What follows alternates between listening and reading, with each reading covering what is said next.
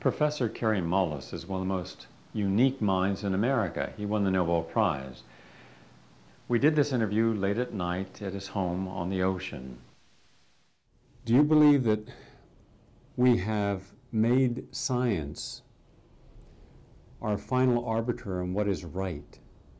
And as a result, we continue to look at science, and scientists hold themselves up to make the decision that this is right behavior, that's wrong behavior. You can do this, you can't do that. It's a good question, and I think the answer is definitely that science, in a way, having led to this sort of decline of let's say the Protestant Church. I mean, the Protestants got a little bit too involved in history and left themselves open there for scientists to come in and say, to debunk Christianity, because it became a mythological kind of thing rather than a only by faith kind of thing, and you know, it became it's not a real religion in the sense of like Buddhism or something. Science, having been involved in that, people said, well, we're not going to go to church anymore. It left a big hole in a lot of people's psychological makeup that has, I think, been filled to some degree by the ecological madness that people have jumped into. And there, the scientists are, like you say, they are considered the final arbiters of what's good for the planet or what's bad for the planet. And they hadn't got the slightest idea. Instead of wearing white robes, they wear white lab coats, you know. Instead of like bringing you the word of God, they bring you the word of the EPA or whatever. And they don't have to understand what it is that they are making you do, in fact. And people, you know, just, I think they fall naturally into it because there is a need in humanity for something like a religion. Something that makes you feel a part of some larger kind of group, something that you think, in spite of your wormy little life, makes you a part of something good, something big, something that makes sense. But doesn't it also happen that when people were naturally evolving, it was necessary for them to take a responsibility for a major part of their life? If they didn't, if they couldn't make their own decisions about their own sense of reality in significant ways, then they would have succumbed. Today, very few people make many decisions that are really significant.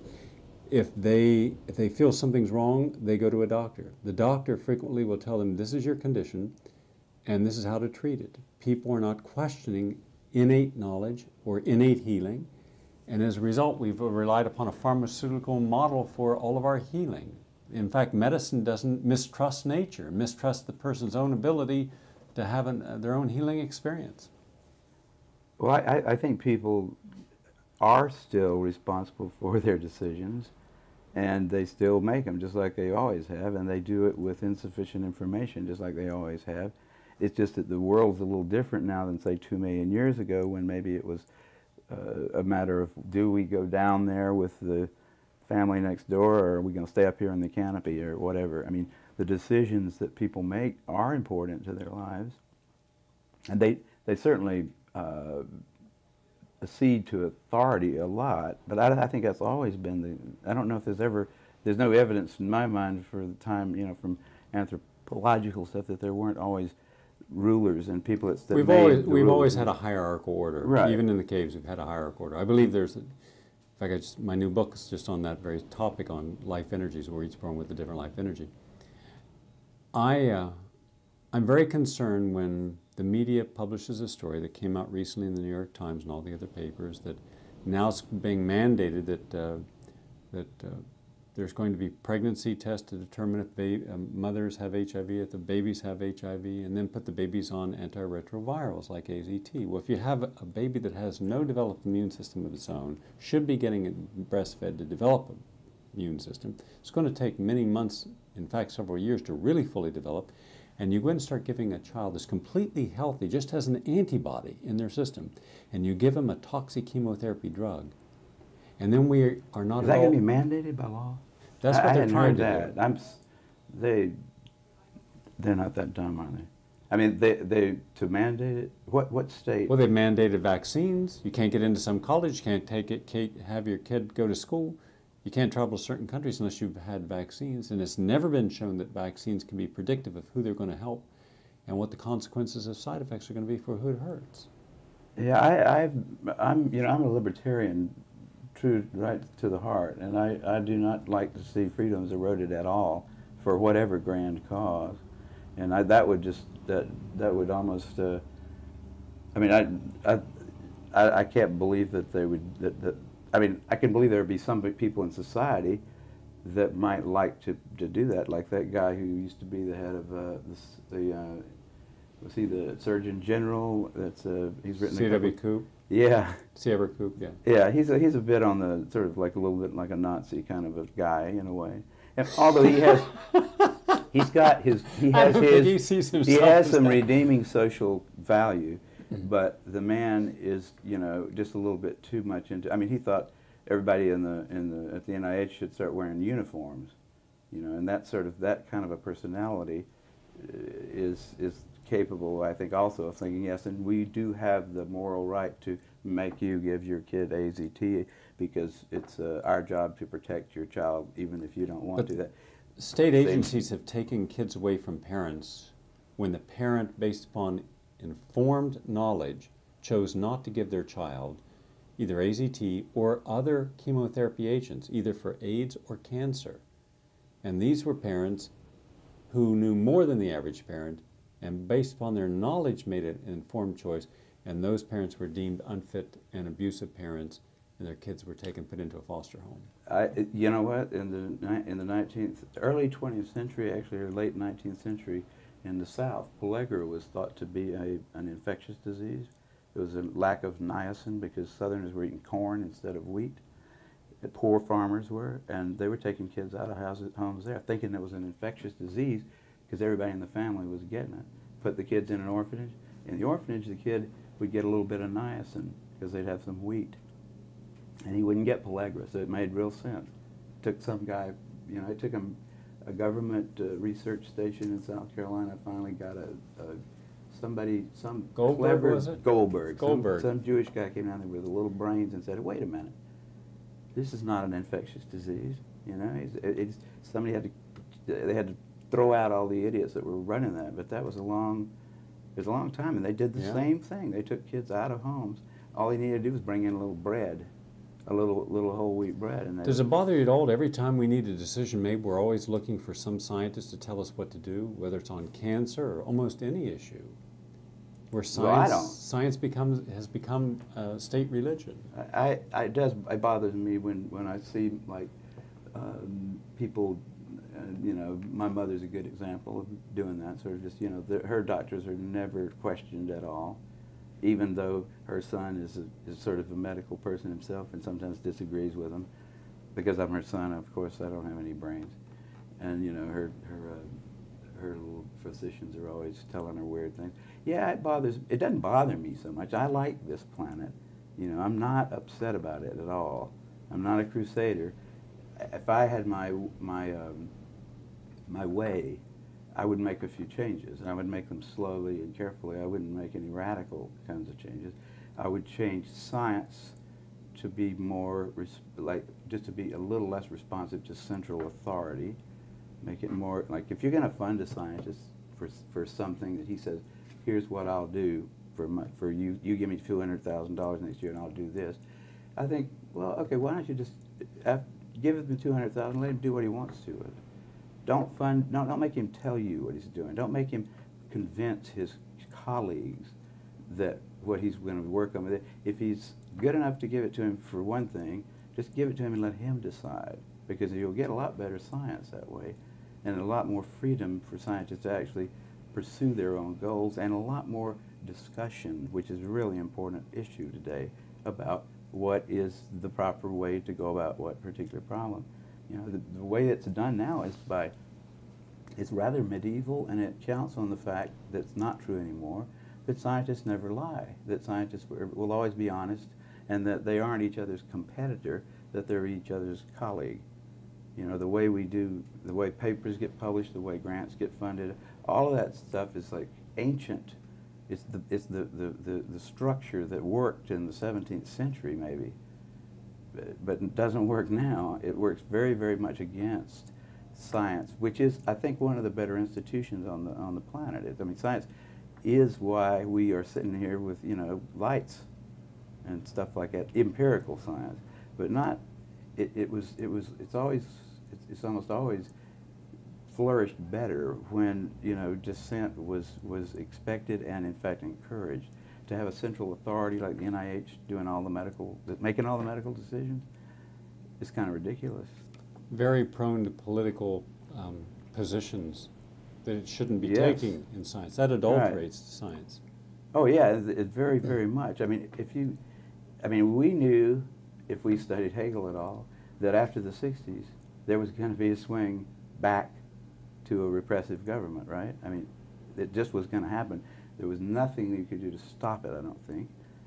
It swung farther than I thought it would ever go, but we definitely got into it, and that's, I mean, the whole business of AIDS, if you want to look at it as in a big picture, AIDS is a Hegelian, you know, it's the pendulum swinging back to the right. It's saying less permissiveness, you know, people that don't pay attention to their grandmother's code of ethics are going to suffer for it.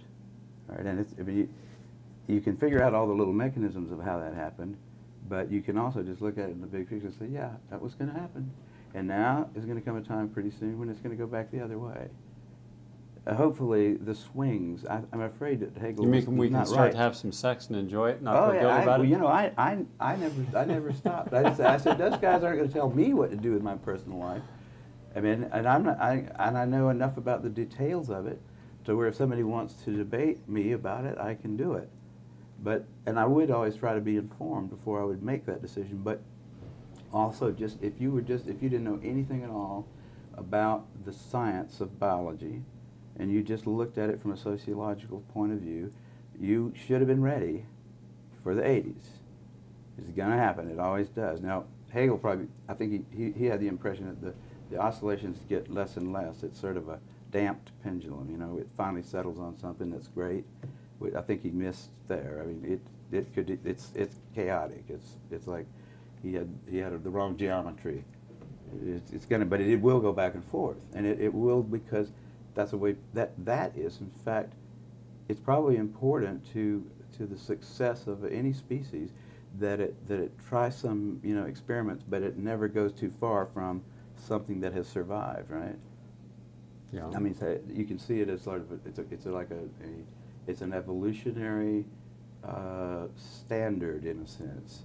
The idea that society will swing back and forth, experimenting a little bit, but then returning across some line that has worked in the past. You don't want to just keep going in one direction, because you might just end up falling off a cliff or off the edge of the earth. You destabilize basic institutional control. Destabilize basic institutional control. You mean as in the course of history? Yes, individuals can make radical adjustments in their own lifestyles. Institutions never do. There's never been major institutions that make radical shifts, because they'd be shifting their power base. The whole effort of an institution is to maintain its power and stability of the power. So anything that threatens that stability is considered undesirable. I would agree with that. But I mean, the institutions do go. They have this shifting sort of thing, but they don't go very far. Very small. I try to stay out of that stuff as best as I can, but personally. Look this is Peter Duisberg, right? Yeah. Inventing the AIDS virus.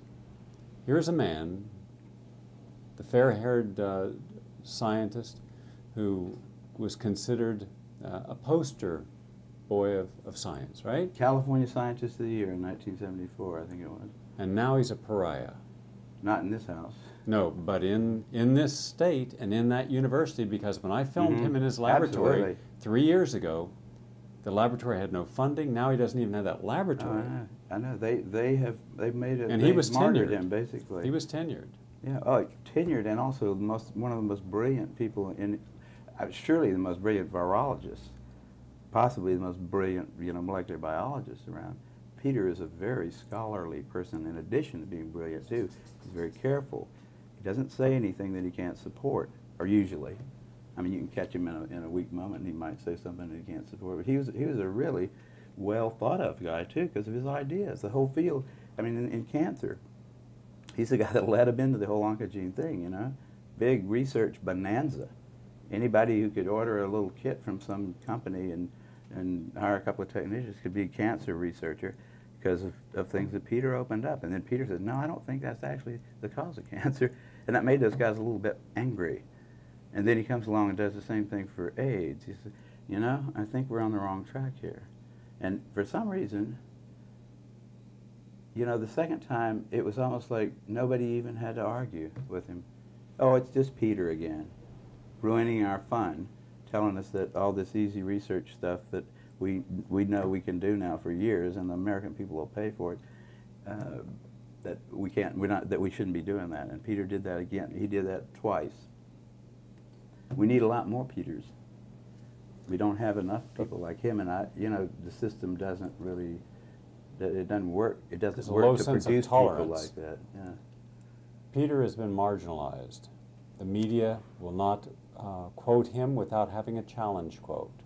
Yeah. Where there was a time when whatever he said was, like any other major scientist, would have been accepted on its face value. Now he is considered the controversial. They always preface the controversial, you know, Oh yeah, yeah. ex-professor. Yeah, Nature states just over and over again, if Peter Duesberg can be shown to be an idiot, then HIV causes AIDS. That's what the argument comes down to in a lot of the media. It's just, it has nothing to do with, they don't talk about, you know, the issues at all. Nobody has ever come up with the arguments that need to be brought up to decide whether HIV has any effect on anything or But not. let's just look at a few of those arguments for a few moments. If they are right, they meaning the NIH, NCI, Gallo, Fauci, if they're right, then their predictions should be right also, that we would have a pandemic worldwide, an epidemic in America, an infectious disease, sexually transmitted, that hetero and homosexual equally be susceptible to. That's their first argument. Based upon that, everybody got terrified. You mean we could get sex, have sex and get AIDS and die? Then we put the big chill on promiscuity in any form, and then we started making accusations about who caused this and then started blaming. Has any of those initial predictions come true? Well, HIV, according to the CDC, if you look at the, and this is, anybody can buy the annual medical yearbook from Britannica, $39 or something like that, and look in there and see, and there's always an article in there about AIDS, and it's usually there's somebody from CDC giving a number, saying here's the number of North Americans infected with this virus. The articles usually preface, the headlines is HIV spreads into some new area, right? Spreads into heterosexuals, spreads into women, spreads into teenagers. But the number's always been the same since they started measuring it and estimating the number of North Americans infected by this virus. It has remained constant at approximately 1 million for 10 years. That is not an epidemic. Now it's down okay. to They had to 600,000. drop it because they had realized all the false positives were starting to really mount up when they got into a population that did not have a lot of positives, and then the false positives become predominant. And you know what? This is the craziest thing I've ever, I cannot believe this. When you find a kid, like a 19-year-old boy from Montana who's joining the Air Force, he turns up HIV positive, and he's not been around the block too often. Nobody's ever bothered to check his mother to see if his mother is also HIV positive, in spite of the fact that we all know that if a mother is HIV positive, there's a 20 to 30% chance that all of her offspring will be. Right? I mean, everybody accepts that.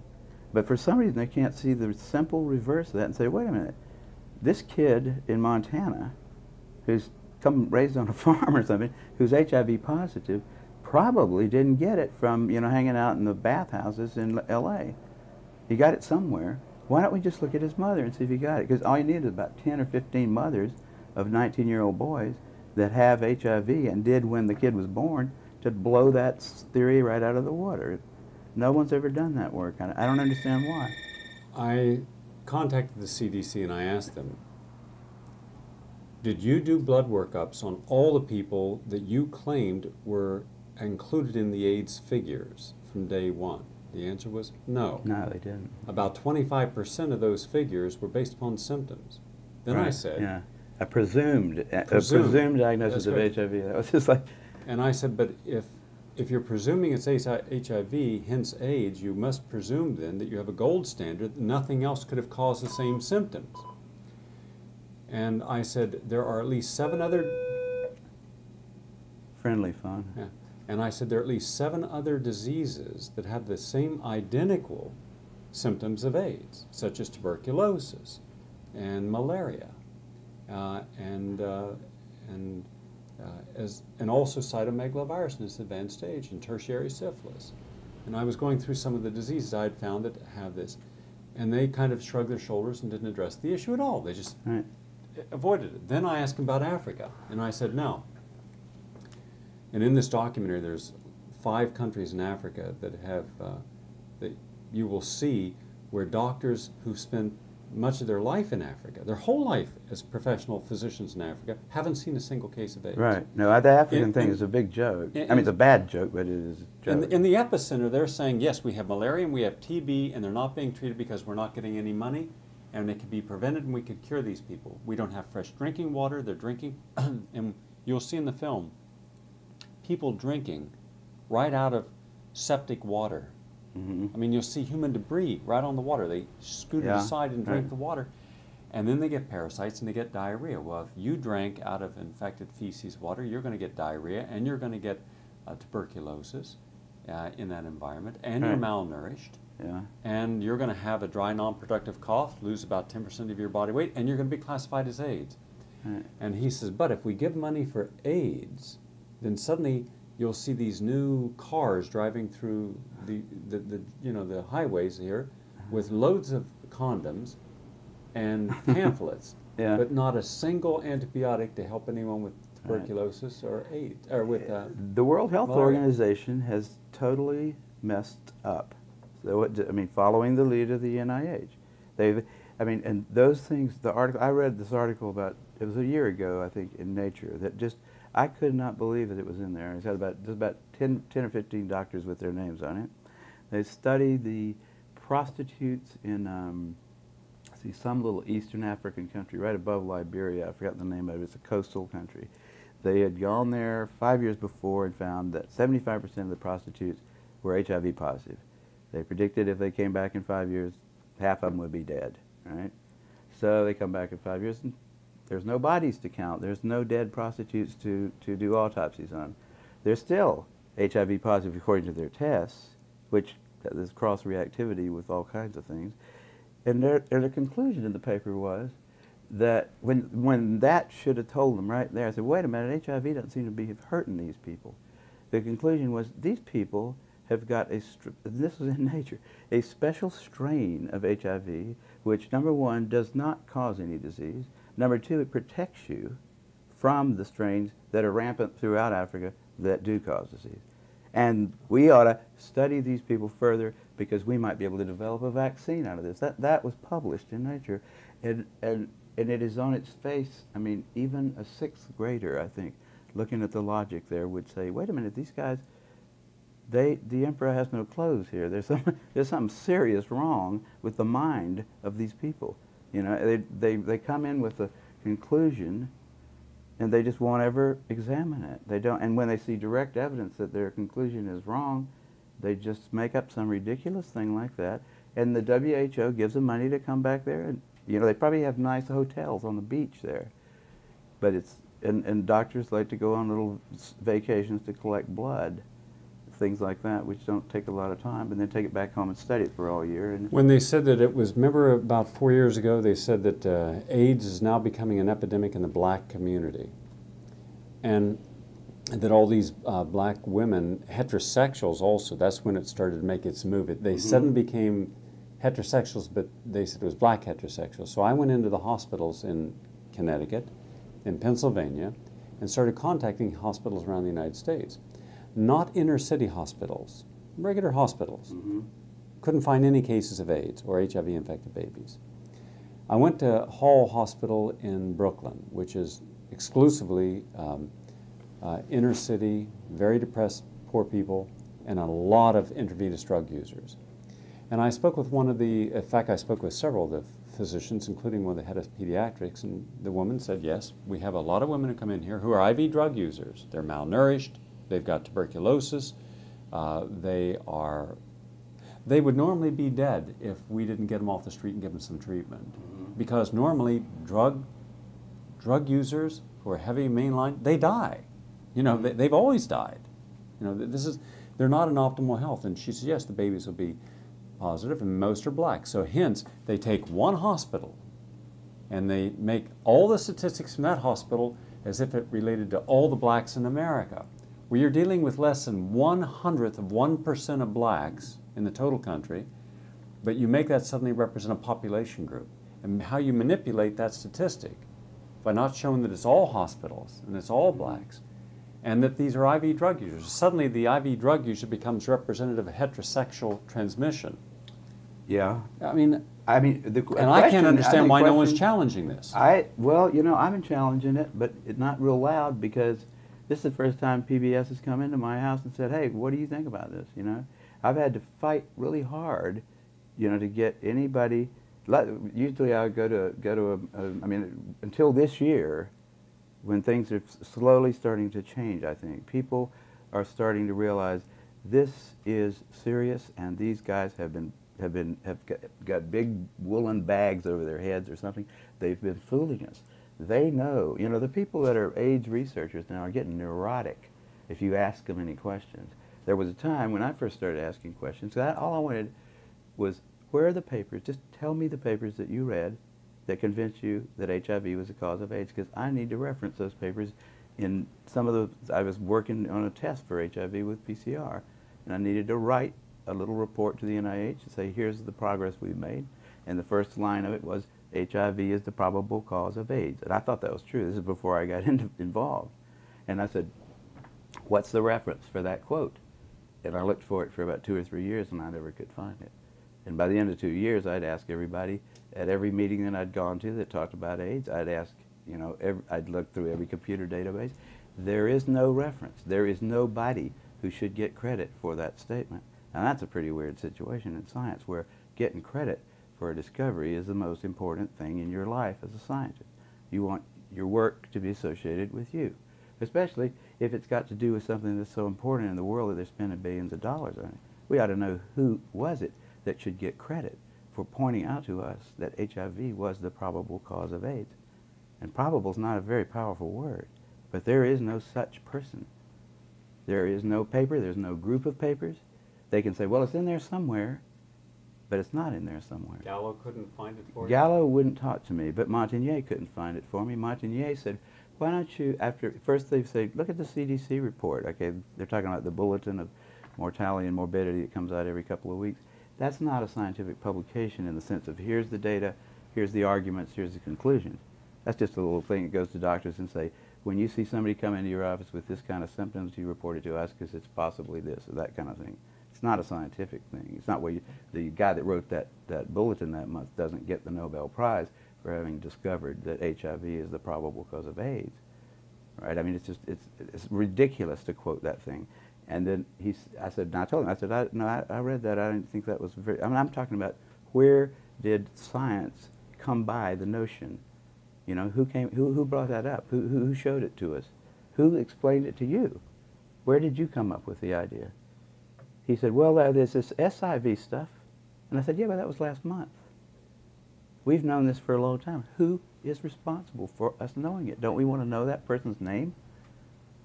He walked away. I figured that was the last person I ever asked. I asked a whole lot of people in that 2 or 3 years when I was certain at first that there must be an answer. Wasn't it, I mean, you know, I was in a different field slightly. I figured the virologists had that one taken care of, but they didn't. There wasn't a soul, and there still isn't. And the more you ask them, now you ask them, you can get thrown out of a dinner party. I mean, you sit around go to some virologist's house and start talking about questions like that, or even, you know, people that aren't virologists, people that are just ordinary people that are completely ignorant of the details will get mad at you if you start talking about the fact that AIDS may not be caused by HIV. Just say something simple like, it may not be caused because I can't find any evidence that it is. these people that are being treated with AZT, a fairly lethal drug if you take enough of it, they may be taking a drug that's killing. I mean, you'd think the Oklahoma bomber is a bad guy, right? There's nobody in the United States that doesn't think the guy that killed those 200 people in Oklahoma for no good reason, you know, shouldn't be sentenced to death, probably. I think we all agree if he did it, he ought to be killed. Now, is it not criminal, just as bad, and maybe worse, to sentence a whole lot of other people? I mean, these people, there are people dying just because of AZT. I mean, that's proven in big studies like the Concord study. The conclusion of the Concord study was, this stuff is not good for you. You know, the little skeleton on the little crossbones, you know, the skeleton and crossbones on the bottle says probably wouldn't be a good idea to take this stuff unless you've got a good reason to. Now, I would say that probably, you know, there've been, I don't know how many of the people who have died, so-called of AIDS, have actually died of AZT. Because it certainly would wreck your immune system to take that stuff for a few years. It's like if you started taking any other chemotherapeutic agent for the rest of your life, it would be that agent probably that killed you. You know, when you give chemotherapy to somebody with cancer, you give them a round of it for maybe 14 days or a few days. Hopefully you're not going to kill the patient, you're going to kill the cancer. The patient's going to survive. But you don't keep giving it to him until he dies, because he certainly will. And AZT is just like those things. It's a little more lethal than most of the anti-cancer things that people take for that. Everybody knows that those things, you wouldn't want to just keep taking them until you died. Why would they, I mean, how can somebody say, take this drug, it's not making you well, by the way, it's making you feel terrible, but we don't have anything else to give you, and this is going to cost you $8,000 a year. Because someone postulated that the AZT would stimulate T cells, and then it was shown that it did not stimulate T cells, that it was, in a healthy way, that it was causing the body to have a hyperimmune reaction. I didn't know somebody thought it was going to stimulate T cells. I thought they figured it was going to kill that virus because it's going to terminate DNA reproduction. Yeah, that's what it does. And it certainly does that, and it does that quite well in a lot of places that are not viral. I mean, it does that in normal any rapidly growing tissue, just like any other chemotherapeutic type agent. Hypothetical situation. How many, let's assume for a moment that HIV is the cause of AIDS, just for argument's sake. Okay. Right? How many HIV cells are there generally compared to healthy cells? You mean how many cells are infected by the virus in somebody that's fairly... Yes. The numbers vary wildly around, you know, all kinds of... I wouldn't ever... I mean, there used to be a time when people said 1 out of 10 to the 4th, then they went to 1 out of 10 to the... There are some papers that say 1 out of 10 and 1 out of 100. It's not like it's got them all, for sure, and okay. I don't think that means it can't cause the disease, though, because, you know, it could do something subtle, and it might not have to be in every cell. It's just that there isn't any evidence for that. And, you know, But what is the benefit of killing 100 or 1,000 or 10,000 healthy cells to kill one sick cell?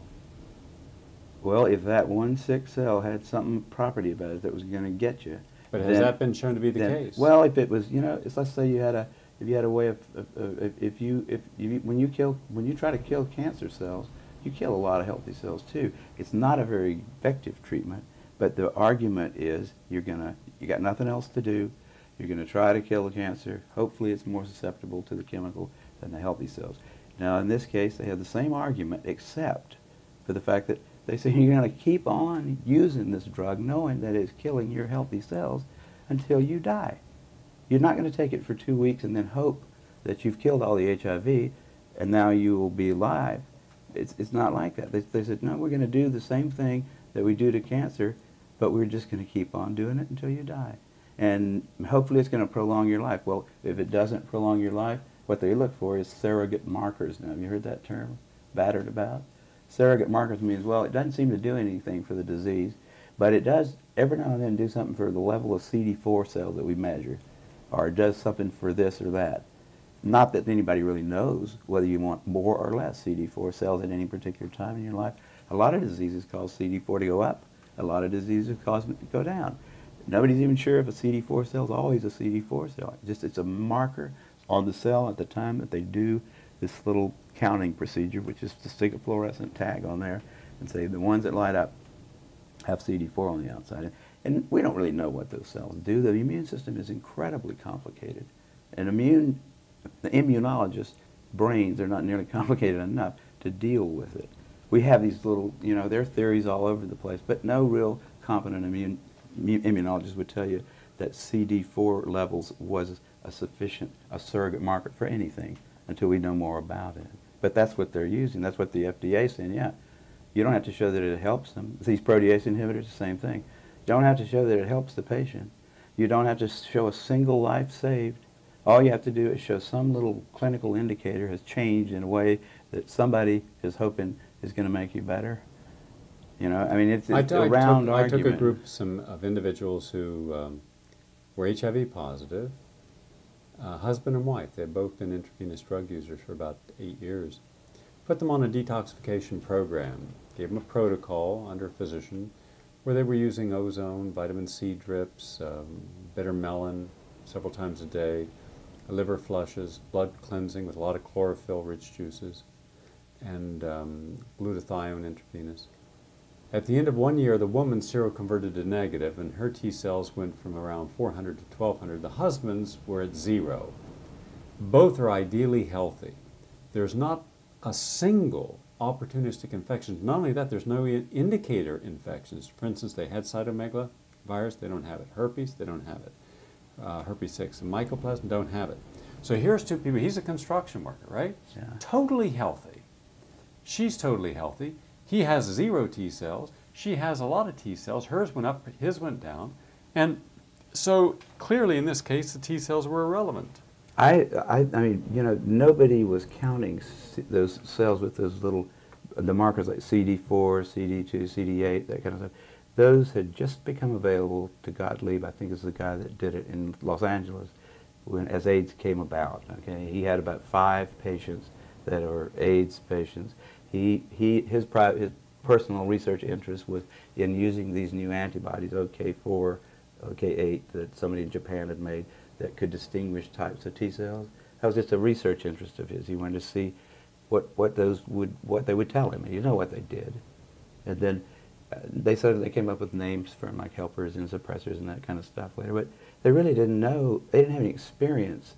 There was no experience. There was no log of what a CD4 level meant before AIDS came along. And then they decided low CD4, bad. High CD4, good. Go up to the Andes and look at somebody who's never had an infectious disease. I'll bet you they don't have any CD4 cells at all. They don't need them probably. They maybe have a couple waiting. But I mean, we don't know those kind of. I took a group of marathon runners who were terribly healthy, never had any risk factors at all. Vegetarian, and they were running a marathon. All of their CD4 cells were very low. In fact, so low, even though they were totally healthy, getting ready for the marathon, that had they gone in with any kind of experience of a symptom and someone measured their blood, they'd have said, oh, you're a candidate for AIDS. Mm-hmm. So there are many conditions. Cytomegalovirus will bring your CD4 down. Epstein-Barr virus, ubiquitous in our population, 90% of the public have. Herpes will bring your CD4 down.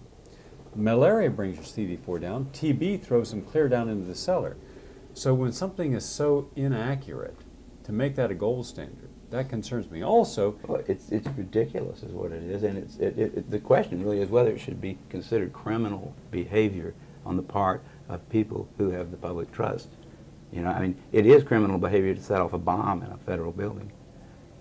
Is it criminal behavior to start passing out poisons to people who have no real diagnosable diseases, to babies, for instance?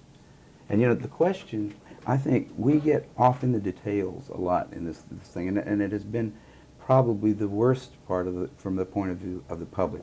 There's only one real question that's relevant, and you don't have to think about CD4 cells, you don't have to think about all these other diseases with Latin names and stuff. You have to think about one thing. Who is it? And where is the paper that he wrote it down in who figured out that HIV was the cause of AIDS? Right? Who is that guy? If there's no person who can stand up in front of a scientific body and say, I'm that person, or this team of us did that, and here's how we showed it, You know, you don't have to get into the details. You don't have to worry about the hemophiliacs in Africa. You don't have to worry about all the sort of subterfuges, in a way, that just keep coming up to complicate what is really a very simple situation. Here we have a bunch of people that are definitely sick for some reason. It's likely that their behavior was so radically different than behavior that had gone. It was an experimental kind of behavior, in a way. It's not unlikely that they would have some kind of problems, some health problems. People stop sleeping and eating. People start using all kinds of substances instead of food. And they're associating with the world's getting more and more densely populated, and we're spreading more and more diseases around. It's not totally shocking that those people should come down with some diseases that'll kill them. So we don't need to postulate that there was an infection going on, since nobody actually did show that there was. What's the fuss? Why do we have to even think about CD4? Why do we have to think about, you know, all the details that they keep mercilessly bringing up? Why do we have to think about the whole genome of this little organism that has not yet been shown by anybody definitively, or even really probably, to cause a disease? What is it? What is it about humanity that wants to go to all the details and stuff and listen? You know, these guys like Fauci get up there and start talking. You know, he doesn't know anything really about anything, and I'd say that to his face. Nothing.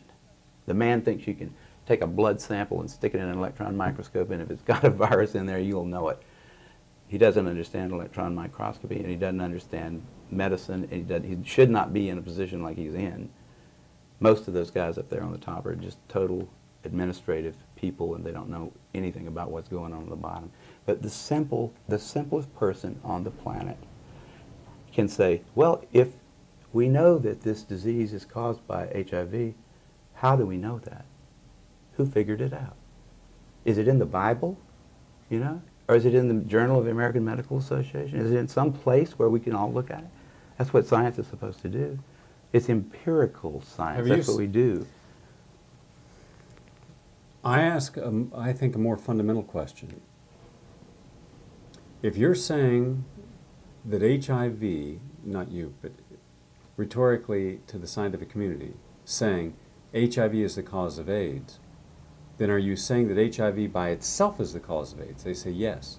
Then I say, show me where any study has ever been published where HIV by itself has caused any illness at all. Now you're saying it causes 29 illnesses, including Kaposi sarcoma. And I say, show me the evidence that in the absence of any other risk factor, any other antigen, HIV causes Kaposi sarcoma.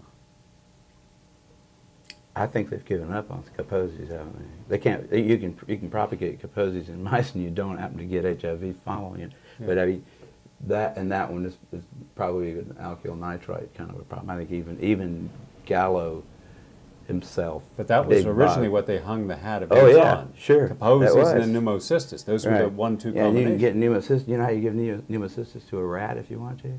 Put him on a low-protein diet and give him some steroids for about 6 weeks, and he'll get pneumocystis. These guys were doing that same thing: low-protein diet and a lot of steroids. I mean, all kinds of steroids, and that's the known way. I mean, that's what the people that study pneumocystis. That's the way they produce a rat model for pneumocystis. It's like, but you don't. Again, like I don't think it's worth my time to worry about the details in this thing, because the really big fact is missing. Why do we think, just because Bob Gallo gets up, takes his sunglasses off and says, "Gentlemen, we discovered the cause of AIDS," that's all we have. New York Times article, CDC report, that's all we have. That's not enough. That's not enough to you know, that is not sufficient to like publish even a meager little scientific paper somewhere. That isn't enough for scientists to believe some inconsequential fact about some star 50 light years away. You know, that's certainly not enough to treat at the cost of billions of dollars a year, and at the cost of a lot of lives and anguish, and just destroyed. You know, lives have just been totally ruined by this thing, on the basis of some flimsy little statement made by a guy who's known to be a crook in lots of other ways. He lied about a whole lot of other stuff. Why we trust him there? If he was a witness in a courtroom, we wouldn't trust his testimony. We've caught him in too many lies. So you don't trust him anymore. We don't trust. We don't trust Gallo. We don't trust him. Nobody should trust Gallo. Gallo's been caught too many times making up stuff. Okay, who do we trust? Fauci? Fauci doesn't know enough to, you know. If Fauci wants to get on television with somebody who knows a little bit about this stuff and debate him, he could easily do it because he's been asked. I mean, I've had a lot of people, president of the University of South Carolina asked Fauci if he'd come down there and debate me on the stage in front of the student body because I wanted somebody who was from the other side to come down there and balance my, because I felt like, well, these guys can listen to me, but I need to have somebody else down here that's going to tell me the other side. But Fauci didn't want to do it. He didn't want to talk about it. Based upon the HIV equals AIDS hypothesis, they didn't give us the test. Now, they didn't give it to us, they sold it to us. Now, who sold it to us? Who gets money off the Gallo himself was getting quite a bit off of it. He had to give a lot back to Montagnier when it was finally proven that he stole the virus from Montagnier in the first place. But Montagnier and the Pasteur Institute are getting $1, I think, or so every time somebody gets an HIV test. Is that test a gold standard? Will it only identify this HIV virus? If you get it twice in a row, you have a pretty good chance of getting a plus one time and a minus the next. I mean, it is not. It's nothing. Even if the virus were a deadly virus, we wouldn't want to use that test to test it. I mean, the way that test was responsive. Although that's why they thought for a while that it was widespread in Africa because it cross-reacted with antibodies to malaria. You know, that was the big, and they never went back and said, you know what, we just made a mistake there because we couldn't find the HIV-1 in the first place when we looked for it. When we looked for the organism in Africa, we didn't find it. So we found something else that was close enough, 33% difference in sequence. It's not close at all, not for retroviruses. They found something else. It's just HIV-2, we're going to call this for a while. Now they just dropped that whole thing. They don't look for it at all anymore. You go into any kind of a like a lot of places in Africa, the only kind of place you can get any medical treatment is at WHO hospital that's there for AIDS, right? So anything you come in there for, you cut your knee with a machete, you're an AIDS patient in some little book somewhere. You know, it's just, and presumably you have HIV too, so they'll add that. How in the world could scientists today, legislators, physicians, public health officials, give any legitimacy to a test that's determining, predictive, of a person going to die of a condition, and hence put on, almost insisting to put them on antiretrovirals when there's no gold standard? If a test cross-reacts with flu, vaccines, malaria, lupus, some arthritis conditions, and connective cell conditions, leprosy, with all these other conditions they can cross-react with, then it's not a gold standard, is it? No, it's not. But you know, I mean, the general public doesn't understand the idea of a gold standard here. Neither do doctors, physicians. So, I mean, you know, you just pull the average physician away from his convention someplace in Cincinnati or something, and sit down and have dinner with him and talk to him about this kind of a situation, and see how much he really knows. Like, does he know what a Western does? Does he know what a Western blot actually does? I mean, how is it different from this ELISA test? Does he understand how an ELISA test is operated? Does he understand anything about the statistics associated with the times when they've been tried? No, he doesn't. And he doesn't give a damn either. What he knows about is that when he has a patient, he charges them a certain amount of money for every treatment that he does, for every little prescription that he writes, and he likes to have a lot of patients. And the county health department also knows that due to the Ryan White Act, for every single person who is diagnosed as having AIDS in the county, $2,500 a year from the federal government. So the county health department is actually pressuring doctors by their little subtle ways. They're not coming over and beating them, but don't miss an AIDS case. You report it to us. If it's a positive test on the HIV, you report it to us because it's $2,500 in our pocket every year.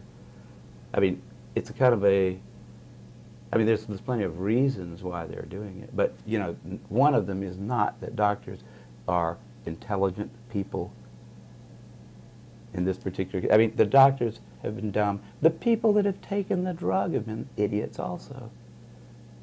I mean, they really are idiots. You go to some doctor and he gives you a drug when you're not even feeling bad sometimes, you start taking it and you start feeling worse, or you start feeling bad for the first time, keep on taking it, because otherwise you're going to get sick. And then, you know, you read about it.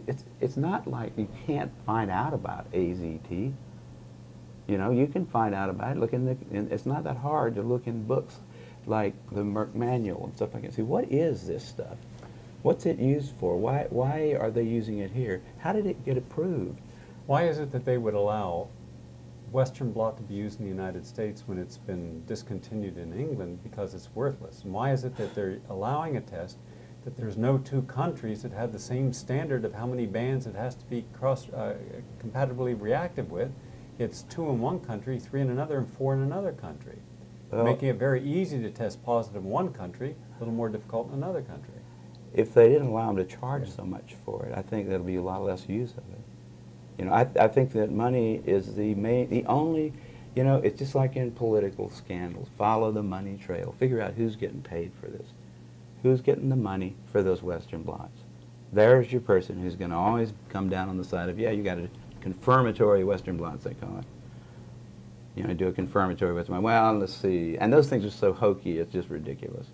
I didn't know they don't even do them in England anymore. No, not since 1992. It's totally, and ask a doctor how it works. The doctor who prescribes, he says, got to have a Western blot to confirm this ELISA positive thing. How does that work, doctor? Sir, what are they now measuring about me that's different from what they measured with the ELISA test? He wouldn't know. He's not got any idea. I'll bet you there's scarcely 50 physicians in this country that know what a Western blot really is. They know when to order it, and they know they get a kickback on it probably.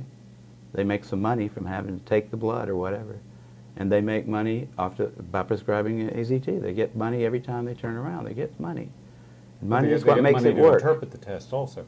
Well, of course. Why is it that if a person would get a vaccine shot like hepatitis or measles to create antibodies, to get an antigen reaction, so that the body will now have a memory cell so that when they are exposed in the future, they will be able to call upon that immune response. But when you have an antibody to the HIV virus, it's always predictive of causing the disease. It was because, I would say, they didn't have well enough developed way to look for the virus itself at the very beginning. They could only look for the antibodies to it at first. PCR came along right about the same time that HIV did.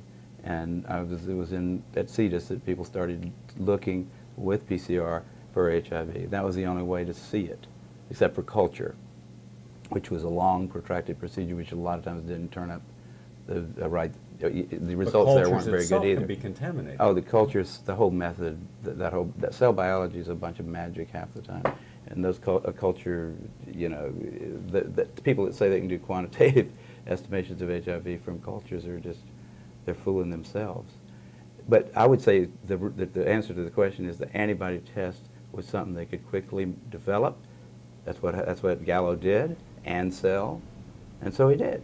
And he said, we're going to make a lot of money off this. Everybody in the world is going to have to take this test to find out who's going to die of the plague. And a lot of people did take it, and he got a lot of money for it. I mean, and there's all kind of people all the way down the line getting paid for doing something that's absolutely insane. I mean, now, where is John Q. Public? You know, he's busy playing video games or something. He's he's asleep at the wheel. He's not saying, what are these guys trying to pull? I thought antibodies when I was in high school were good for you.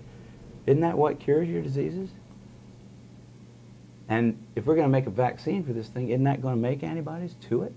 Wouldn't that be the way a vaccine would work? So if you take a vaccine for HIV, you get AIDS, don't you? Yeah, antibody gets an antibody. It's like ridiculous. If we had a vaccine out there widely used, then everybody that had taken it, we said, well, let's see, how do you tell whether they don't have it or not? But you're talking about 100,000 scientists who are making $6 billion this year, more than on cancer and heart disease combined. Mm-hmm. You'll have probably 5,000 to 15,000 studies written and published over the next year and a half to 2 years on this phenomena. Everyone wants to be a part of that action. Why is it there's only a small handful of scientists like yourself and Gilbert and Duisberg who are willing to challenge this? What makes you different than 100,000 One thing people? that makes me different is I don't have to answer to anybody for money. See, I don't work for some organization like that Tony Fauci happens to be the head of. Like a lot of people, like Duisberg, had the intellectual integrity, knowing that he was going to catch it, knowing that they were going to just have a heyday pulling his grants. He went ahead and said it, and he's been martyred. Okay, they couldn't touch me because they weren't paying me. They can laugh at me. They can write stupid little articles in Nature, but they'll learn eventually to feel foolish about having done that. I know that's going to happen. Duisberg knows that one of these days, these idiots are going to have to face the music. I hope that he's kept that in his heart all along. I think he has. He knows one of these days, because you can see the insanity. You know, and when they make stupid comments like John Maddox one of these days, John Maddox is going to have to, you know, eat it, basically, because he's been just personally, without Maddox doesn't know nothing about biology. He doesn't barely know anything about physics. I know more about physics than he does. He considers himself a physicist.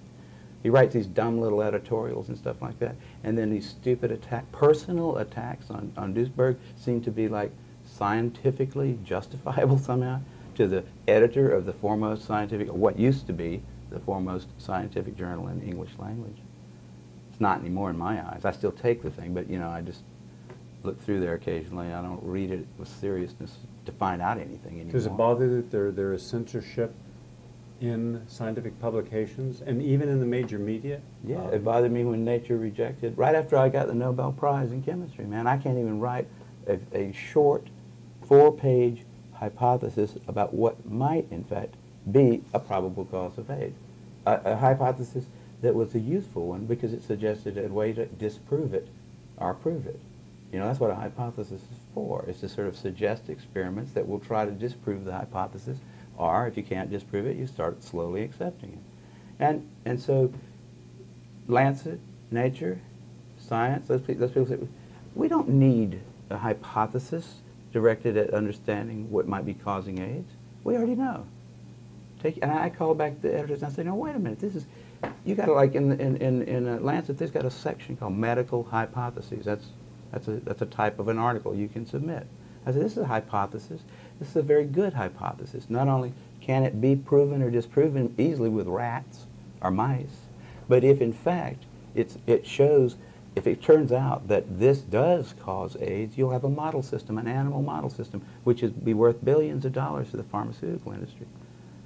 You know, it was a beautiful little hypothesis, cute little thing. It wouldn't have taken a lot of work to prove or disprove it, but and it wouldn't take any work to publish it. But not anybody would touch it. You know, I finally published it in some kind of, I think Genetica finally published it.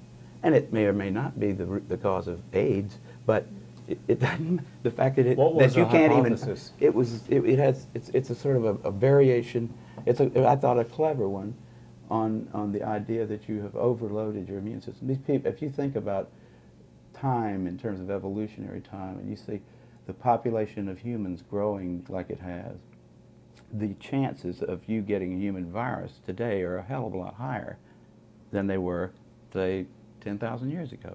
And it goes up in a funny way.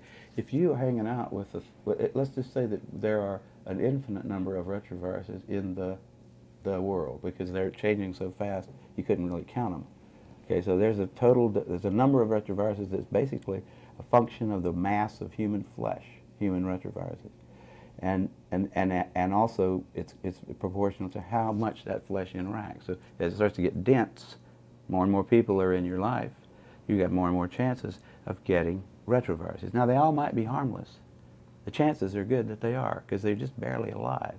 But if you hang out with 1,000 people a year in a way that would maybe allow you to get some or most of their retroviruses, and they hang out with 1,000 people a year, and they hang out with 1,000 people a year, you're hanging out with 1/4 of the human race.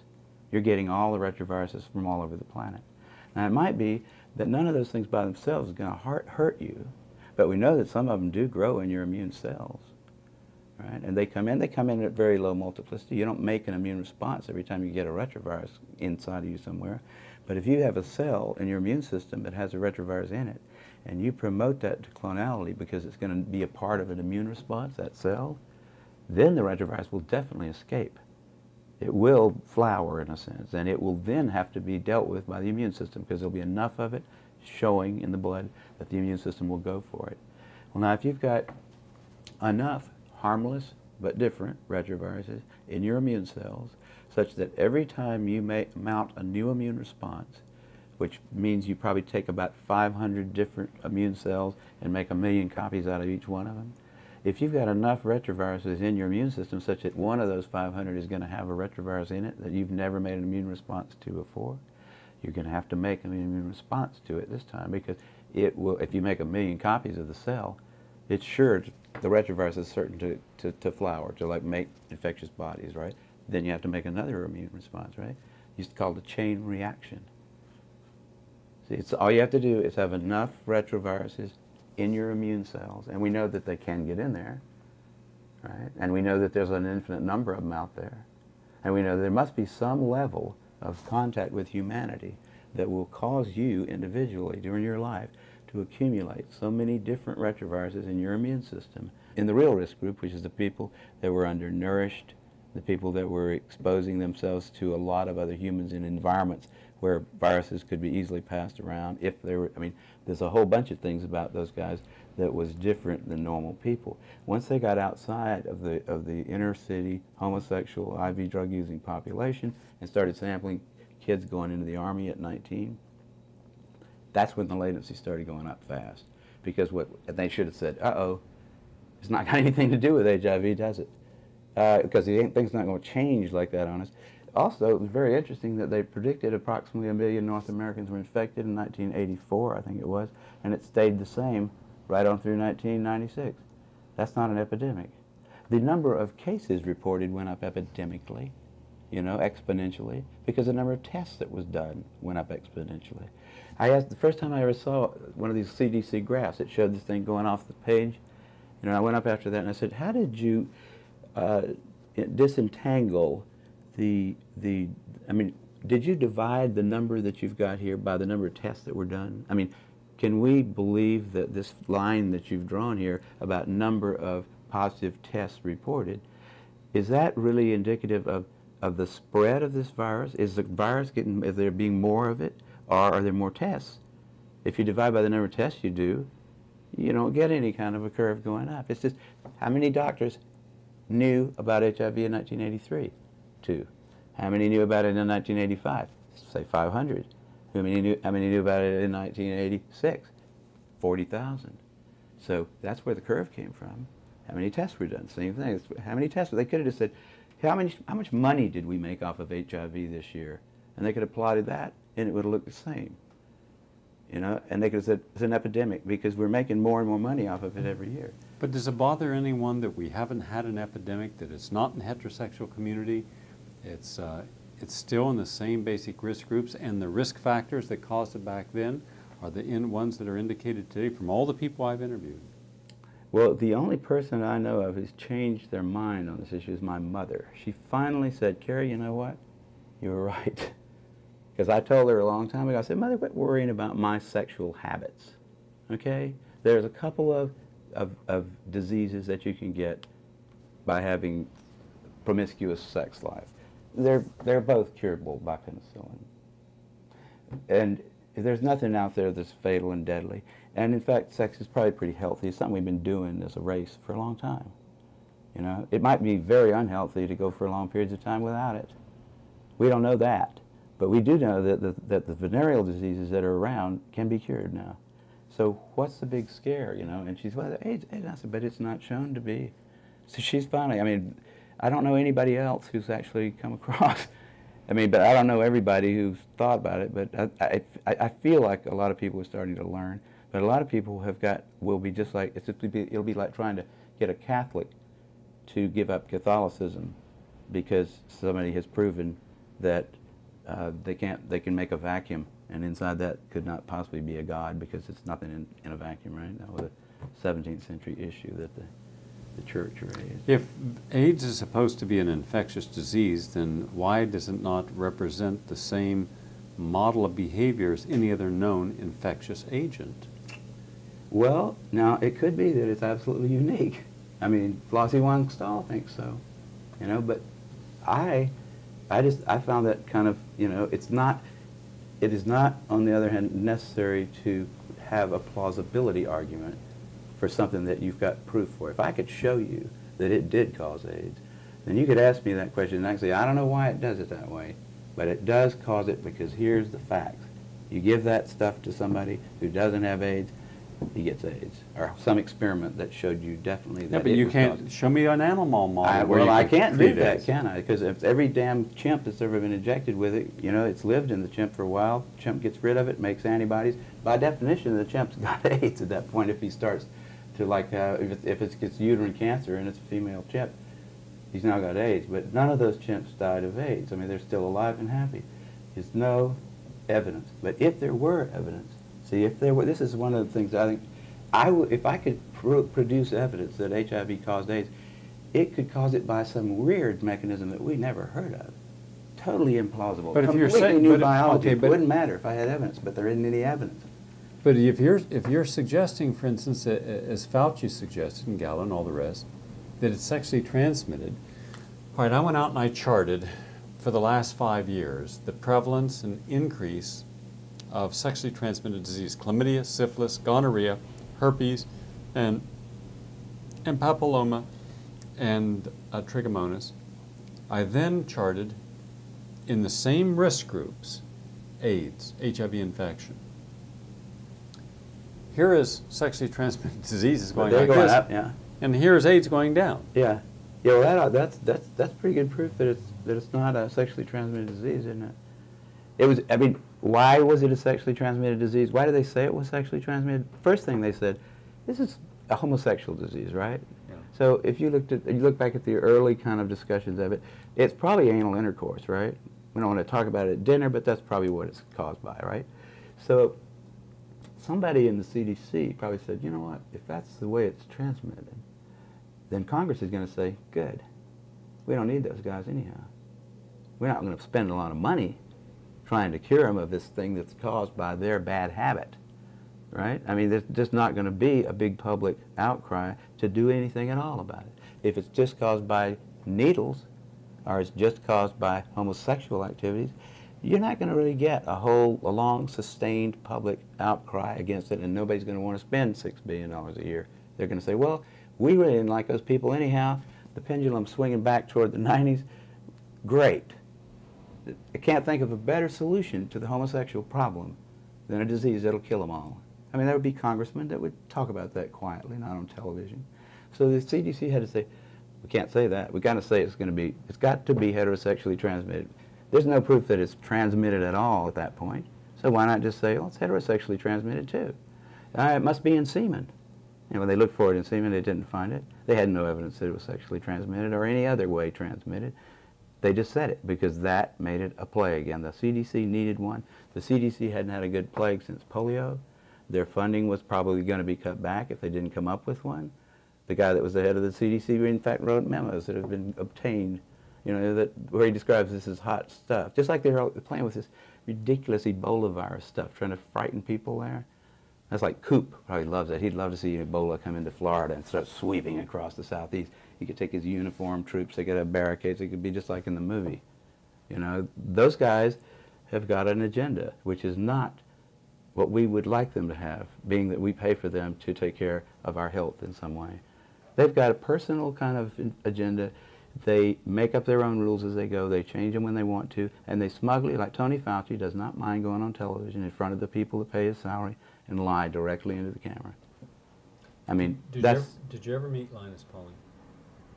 I unfortunately did not bother to go down there, just like I didn't go up to see Richard Feynman until he was dead. Those were two people I wish I had just said hi, just like shake your hand, because you were cool people. I knew Linus Pauling for a long time, and I found it interesting that of all the Nobel laureates in the United States and around the world, he, having two unshared, and I'm not aware of any other American to have two unshared Nobel Prizes, was never respected again by mainstream medicine or science when he supported that vitamin C could cause an improvement in people with terminal cancer. And I watched how all of his funding dried up, even though he was one of the founding members of the National Academy of Science. He couldn't even get a grant from them. And it took him almost 14 years just to get a mediocre grant to study cancer. Even when the Mayo Clinic supposedly reproduced his results that he had obtained at the Vale of Leven Hospital in Scotland, where he and Dr. Ewan Cameron took a group of terminally ill cancer patients, divided them in half, gave half 10,000 milligrams of vitamin C every day of their life. Another group got a placebo, and there was a statistically significant improvement in the people who were receiving vitamin C. They turned around and did it at the Mayo Clinic, but they didn't use the same criteria. Pauling says don't use people who have chemotherapy, it'll knock the liver out. They use people with chemotherapy. Pauling says you have to give vitamin C every single day. They didn't. And so it was not the same study, yet they published it saying they duplicated his work. Then when they went to publish the results of what is a terribly flawed study, they didn't even give him the courtesy of saying, here's the results, would you like to examine it? And all he was given was a letter to the editor of New England Journal of Medicine long after the study. And I saw at that time how you can take one of the best and brightest in America, much as they did our greatest living scientist of the century, who was destroyed, Dr. Andrew Ivy. There was never a scientist who's been more cited in the scientific literature than Dr. Ivy. He was a jurist, he was a physician, he was a scientist, he was everything. But he supported Kerbiasin, and he supported Kerbiasin in a correct manner, and they destroyed him.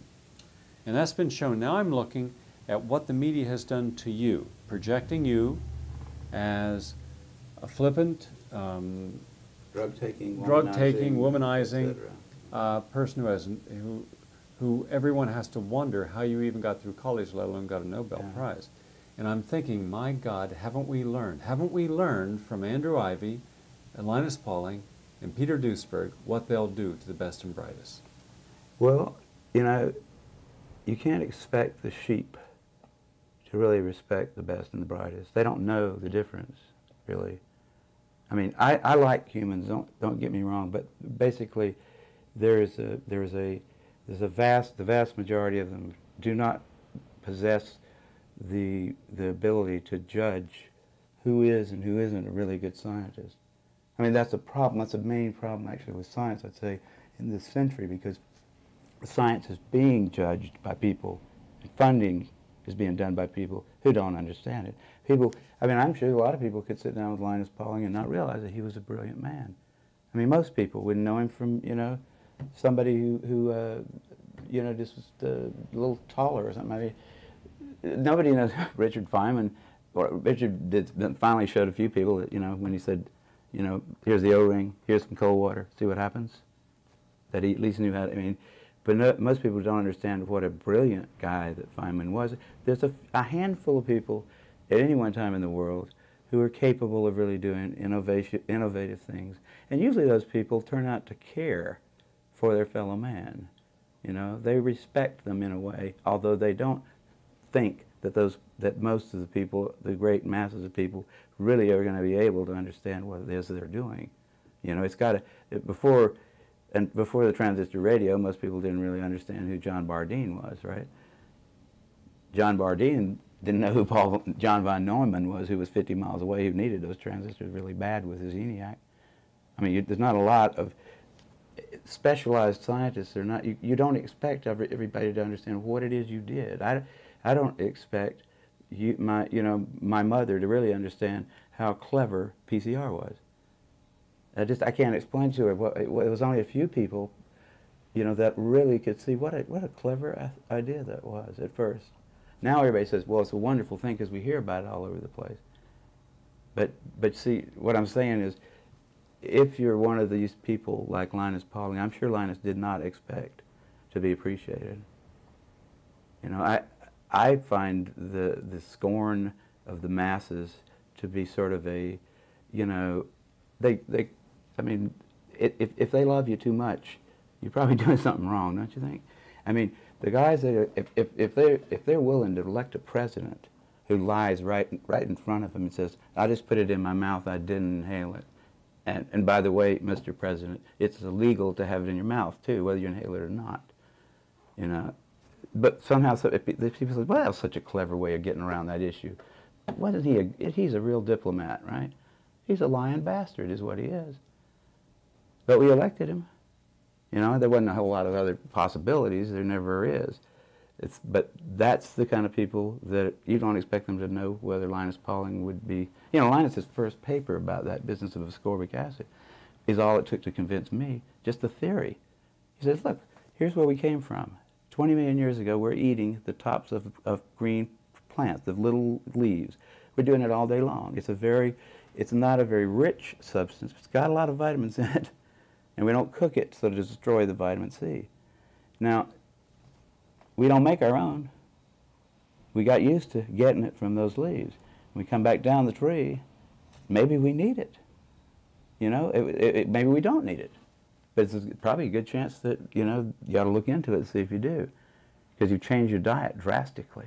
And the vitamin C is one of those things, you know, the vitamin, you cook your food and you lose it.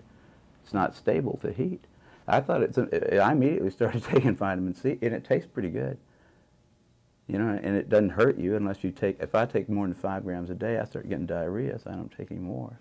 But the fact that it won't hurt you, and that there's a good chance that it does something that's, some very smart people say it's very good for you, and they have good reasons to say that. I'd say it's worth, you know, it's worth the money that it costs. I take a lot of vitamins just because there's a good chance that our diet right now is not really optimal for our body. It would be unusual if it were, because we've changed our habitat completely. And it takes a long time for biochemistry to catch up with animals. They're fast. You know, they don't just sit in the same spot all the time. And we have to think about, we're animals and we are changing our behavior all the time. We might just need something from our last environment. And that one seemed to me like pretty simple, reasonable.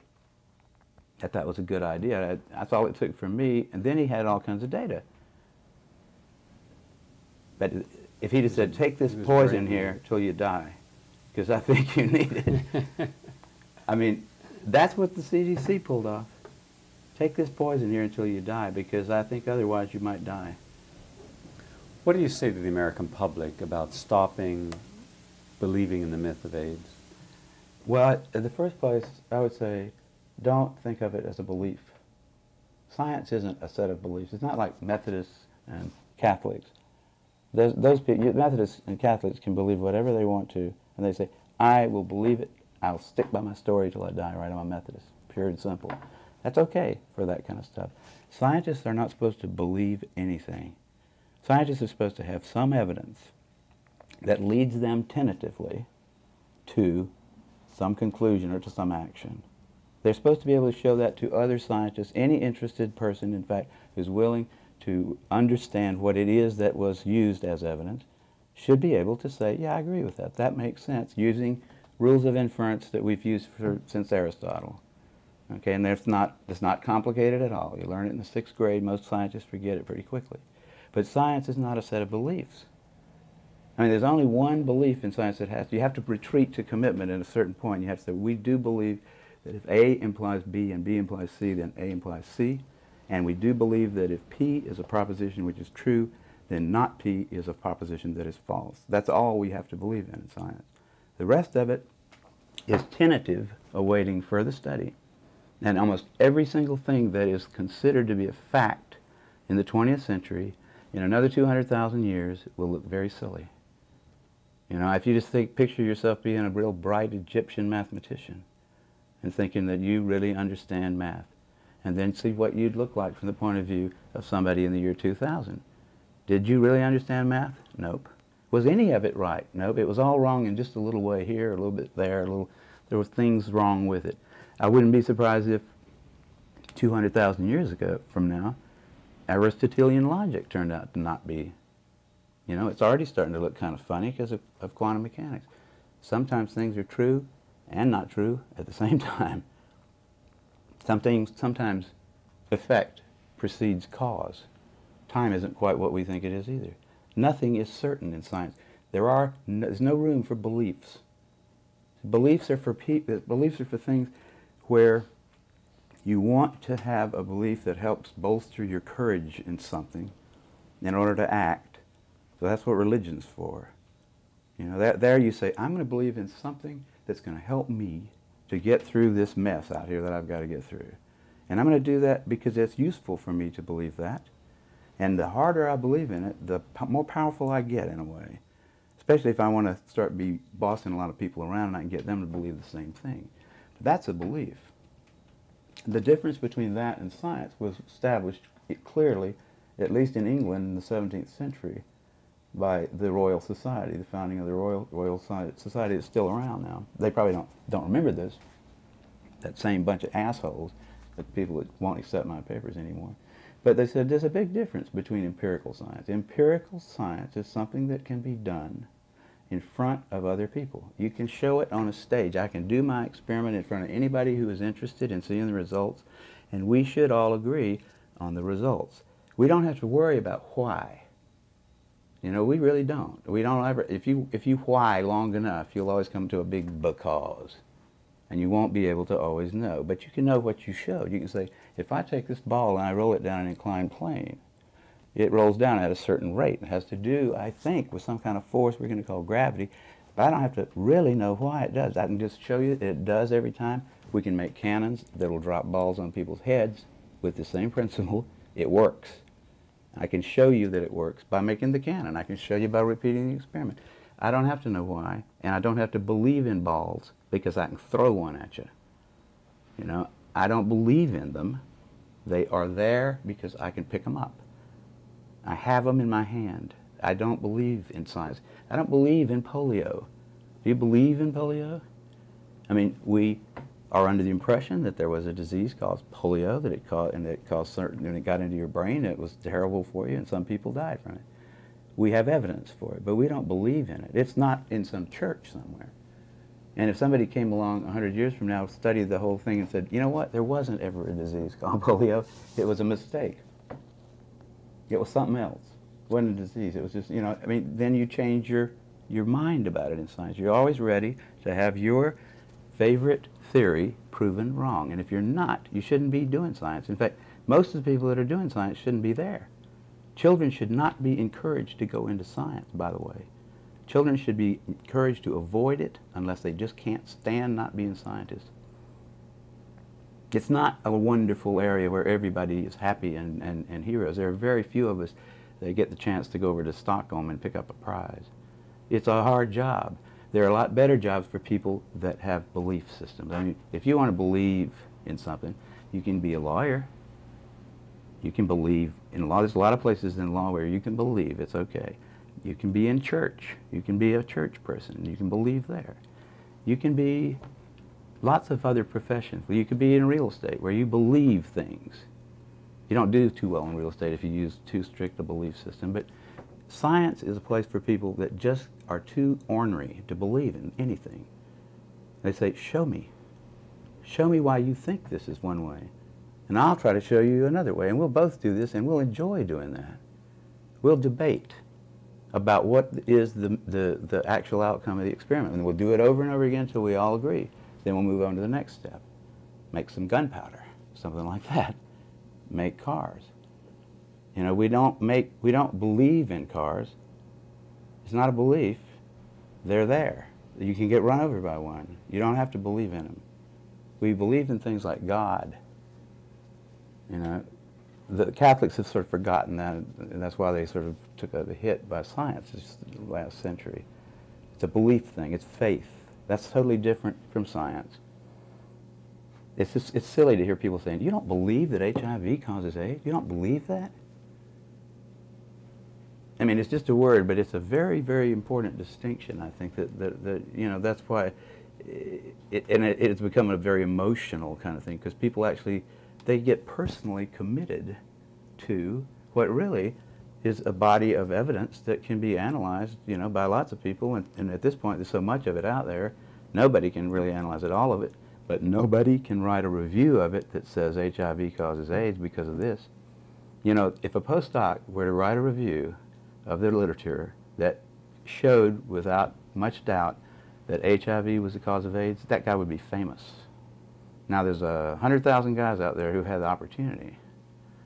10 years has passed. We've been waiting for this star postdoctoral fellow to distinguish himself forever and get a lifelong grant from Tony Fauci, but he hasn't shown up. No one has bothered to write a definitive review. Any journal would take it. That right there proves that HIV does not cause AIDS by induction. Then what have we seen in the photograph? Have we photographed AIDS? Do we have AIDS in a test tube?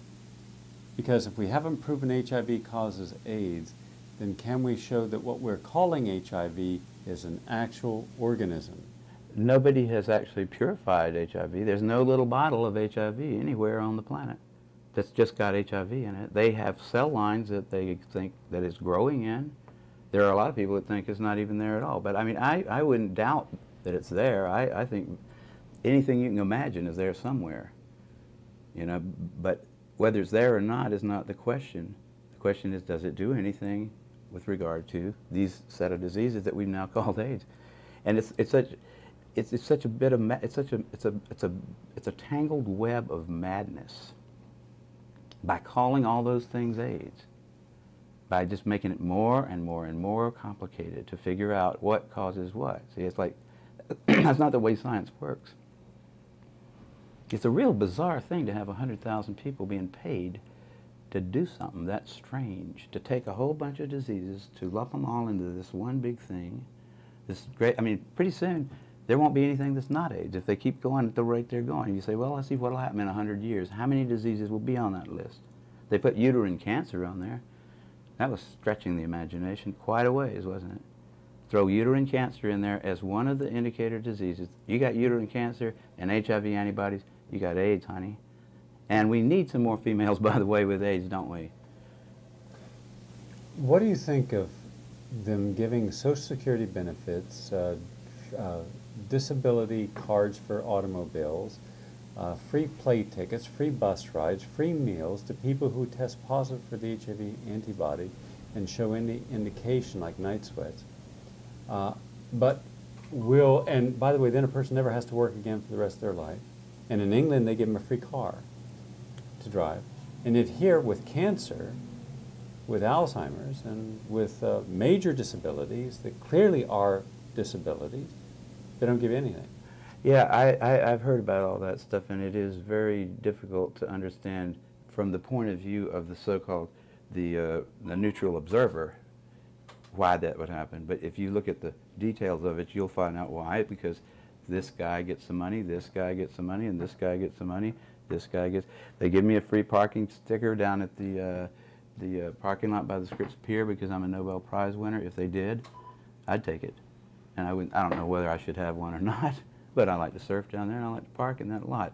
But I mean, people will take things if you give them to them. And if the process of giving out the money, everybody's always skimming it, right? I mean, in government handout things, if somebody's always making money off the process of giving it away, don't you think? I mean, and it's become such the issue of this ridiculous thing is this whole. It's like it may be that we'll never understand how we got into that because it's so complicated. But we got into this mess. I mean, it was a reaction to the 60s and the early 70s. Can we afford to be honest about AIDS? Is it too late for us to extract ourselves because of liability and acknowledging that there may have been medical genocide committed? The first time I heard Charlie Thomas say this, I thought, Thomas, you're being a little bit too rude there. But I started thinking about it, and I was, the way to get rid of AIDS is to stop funding it. Just stop everything that's called AIDS research. Somebody tries to get a grant for AIDS research, say, we don't do it anymore.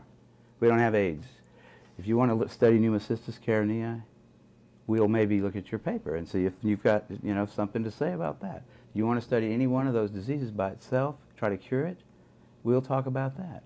But we're not going to talk about AIDS anymore. Just like in the 17th century, they decided to stop talking about God in science.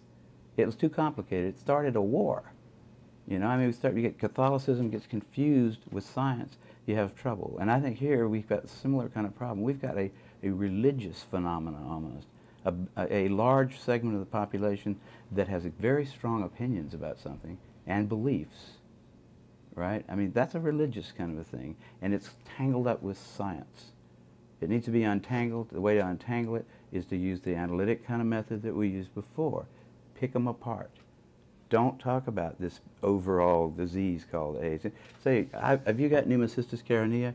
Have I got pneumocystis carinea? That's a question we can answer. We know that organism. We can detect it. What do you do about that, you know? That's a reasonable question. But whether or not you have AIDS or not is not. Because the definition of AIDS is so complicated that nobody can understand it. You know, and it's like, it's the same kind of thing that was, it's like it becomes, when beliefs get tangled up with facts, matters of fact, become matters of religious kind of significance, where if somebody gets mad at you for asking him a question in a scientific meeting, or says, we're never going to have Kary Mullis at the European Union of whatever kind of scientists, or they put it in Nature, because he came in there and had the audacity to tell people that it might not be that bad to have sex, that AIDS might not be something you get from sex, that I don't see any evidence for it, is all I said. I don't see any evidence for it. Why? You can't tell young people that. We'll never have you in Europe again. I mean, there was actually that sort of kind of thing. See, that's a religious thing. That's what you walk into a coffee house in the 17th century in England and say, I don't think we should worship the Pope here anymore. I don't think we should pay any attention to him. And some people would get mad at you.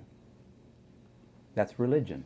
Same thing with AIDS. It's religion. Go up to Los Angeles to some of these meetings, like where there's a whole bunch of guys that have had AIDS type diseases or have seen friends die, and say, I don't really think there's such a thing as AIDS. I think you guys are suffering from the results of a lot of things that you have done yourselves. It's not like God just smiled on us and not on you and dropped a virus on you.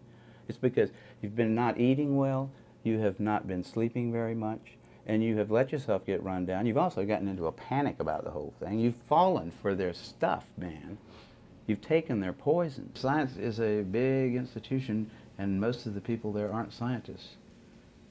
You know? What do you think of all these people now who are willing to take what sometimes are very brilliant minds and apply it specifically just to helping a major industry market a product, even when the results of what that company need do not always match the actual science behind it? I mean, you're talking about the marketing people, marketing people. Well, you got to be a little cynical to be a good marketing person, probably. You know, I mean, a little bit. So, but I don't think, I'm a libertarian in that regard too. I think let them do it. It's not, you know, they're not forcing you. If you're dumb enough to watch that box over there and do what it says to do, then that's your problem. It's not mine. And I think it's all right for people to try to, you know, suspend your good judgment for long enough to get your wallet out, whatever. I mean, I think that's okay. People should be subjected to marketing. They shouldn't think that it's, I mean, most people actually distrust marketing. They see it as for what it is. They don't realize that when Tony Fauci gets up and starts talking, he's marketing too. They don't, and that's what they really need to learn. And I think go back to something you said about when you get up to give a lecture with people with AIDS and some of the AIDS organizations, they're willing to cut you to pieces. Oh, a lot of them just get angry if you suggest that it's got anything to do with the behavior, if it's possible that it's a behavioral thing. You know, there was these guys that lived next door to me in Berkeley a long time ago, and they were homosexuals, and we played cards together out in front a long time, and then the bathhouse stuff started happening. Those guys started going over to the bathhouses, and I was waiting for the heterosexual bathhouses to happen, but they never did. So I didn't go over there. But I noticed over a couple of years that those guys got paler and thinner. But you know, they're coming in at 5 in the morning. You know, take a little amphetamine, go to work. Don't eat very much. Come home at night, head out to the bathhouses. I mean, it was a fascinating place to be at that point. That was a wonderful time in their lives. And I mean, I sort of regretted that I wasn't a homosexual myself. But I saw that those guys were sick. You know, I mean, I could tell just by looking at them, because I'd known them before they started doing that. They weren't normal, healthy males between the ages of 24 and 45. It was obvious to them, I think, that they were abusing themselves. I mean, if I go 2 nights without sleep, I know I've done something bad to my health. My little cuts don't heal quite as well if I don't sleep, and all kind of things. Everybody knows that. Those guys somehow decided when they started dying that it wasn't their lifestyle, which was radically different from other people's, that was causing it. It was something else. And then here comes Fauci, here comes Gallo and Montagnier and the NIH saying, that's right, it's something else. It's something you didn't have. You're not responsible for it. You're just the beginning of it. We're all going to get it. And they liked that so much because they said we can go right ahead and do what we're doing. We just have to do a few little things differently, and then we'll be okay. They cling to that, you know, and they think if you suggest that it's their activity, the way they live their life, that you're a homophobe or something. You're some kind of an idiot. There's something wrong with you. There's some of them that aren't that stupid, but you know, there's a lot of them that are religiously associated with the notion. They believe in the notion that it is an infectious thing that will eventually sweep across the planet and kill everybody. That's what they've been hearing that, and they like that better than the idea that maybe this experiment in a radically different style of life failed. Maybe there were some things lurking in there that weren't really going to work. And it seems reasonable when you start doing a whole lot of different things that something might just go wrong. I mean, it's a complicated system. A whole bunch of people just quickly changing all their habits and starting to do all kinds of things that they haven't done in generations before. Have you ever had a time in your life, I want to add on to some, I want you to go a little further but in a little different way. Have you ever had a time in your life where you really burned everything out? You just couldn't stop whatever you were doing. I mean, if it was having sex or staying up late or drinking or whatever, maybe for a week or 2 weeks, you just went on a real rip. Last week. How did it feel? Yeah, I felt, I want to get a Coke out of here, okay? Yeah.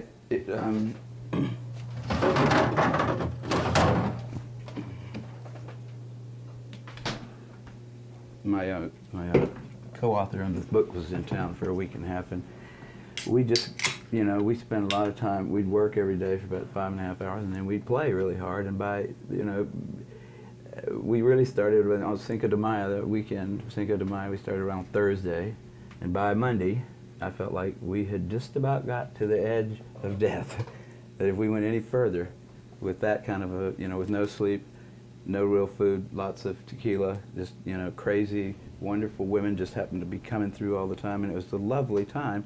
But I knew, and David did too, we got to the end. If we'd go push that any further, it would be really bad.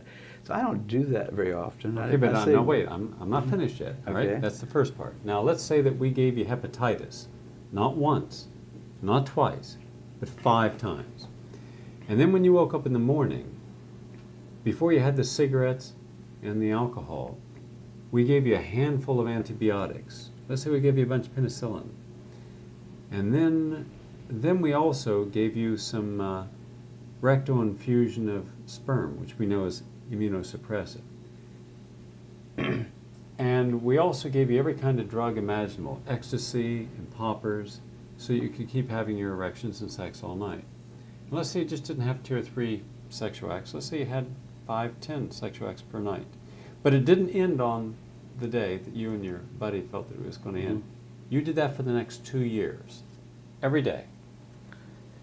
I would not expect to live through it. I mean, I wouldn't expect to live through even the minor incursions that I make into, like, riotous living, if I kept it up very long. I know I can't. If I could go without sleep for 2 nights, and then I start bumping into things. I can start dropping things. I know I'm really, I don't mean going completely without sleep. I mean, like, going to bed at 3:30 and waking up at 6 o'clock to go surfing, that kind of thing. That's not enough for me. I need more than that.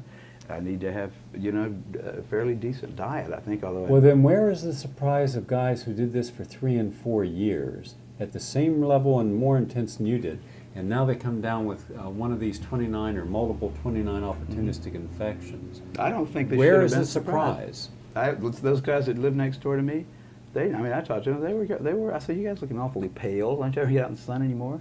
And the answer is no, we were working, or either we were, We're I mean, on the weekends, we're hanging out at the bathhouse, and it's fun. Why don't you come over there and we'll show you?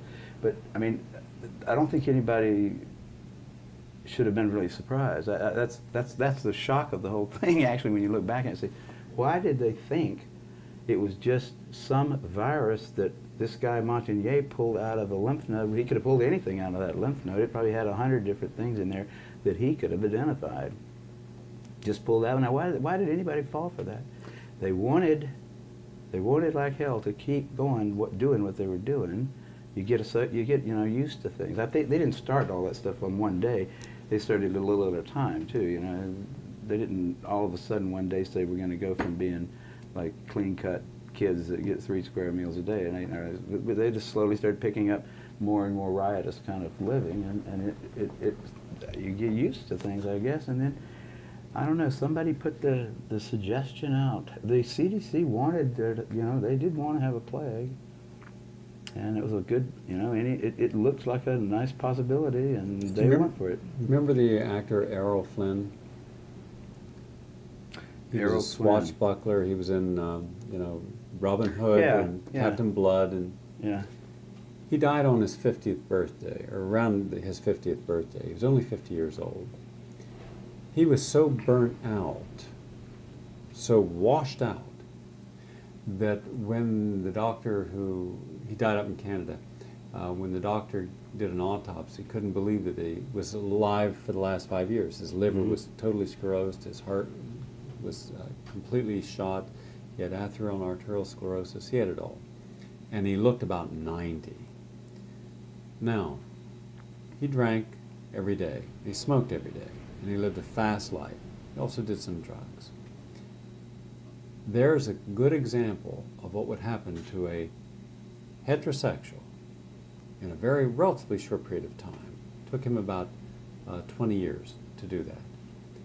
And so then you triple what he was doing, and you can speed up the process. We have a lot of models for, in the heterosexual community, for people who have destroyed themselves without needing a virus to do it. We have a lot of things lifestyle we can show does. So now we say lifestyle is not a part of it. And that always amazed me that everybody bought that. It was the easiest solution, the easiest explanation for those people who were starting to get all these diseases to accept, because the other one would have said, you maybe are going to have to modify your behavior. Now, we don't know exactly what it is you're doing that's wrong, but you might ought to think about, dropping a few things and seeing if what is it that's making you sick.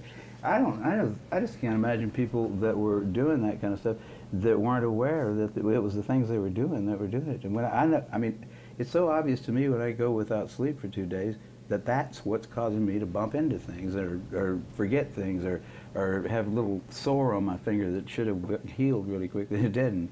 It's obvious to me when that happens. But why not just look at all the other gays who were not living that kind of life, who never got HIV or AIDS? Well, only 2% of the gay population have tested positive for HIV or AIDS. Well, that's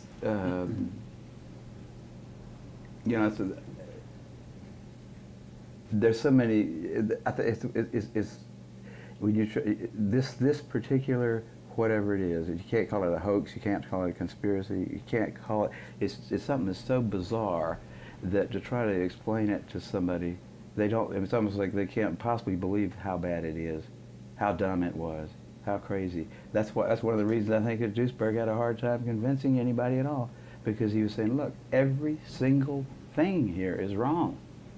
There's no evidence that it is. There's plenty of reasons to doubt it. There's just, every bit of the data is wacky in some way. All the conclusions are wrong. All of them are wrong. That's what I think. That's when if there's been one little thing wrong, then it's easy to say, well, here's one little thing that's wrong here, and people will deal with that a lot easier than the entire AIDS establishment is absolutely guilty of some hideous sins, and everybody's been fooled. Everybody on the planet has been fooled by a handful of greedy people without any scruples and no brains. That's hard to believe. See, I was like, no, it can't be. My mother wouldn't go for it. I said, Mother, I've studied this really well, and I'm telling you, there ain't no epidemic, Mom. There isn't an epidemic. There isn't anything out there that is causing people to die that's called HIV. It's just not. No, Kary, I read it everywhere I look. I go, you know, and Mother, the entire medical establishment is wrong, and I'm right. No, you can't possibly be right, Kary. They wouldn't do that. They couldn't possibly be wrong. Every radio station you listen to, every television station, everywhere you turn, there's somebody telling you that there is an epidemic of some organism that is fatal and that you get it from sex. So how can you come in here and tell me that? Do you think that it should be renamed Dumb or Dumber? Dumb or Dumber? After the movie?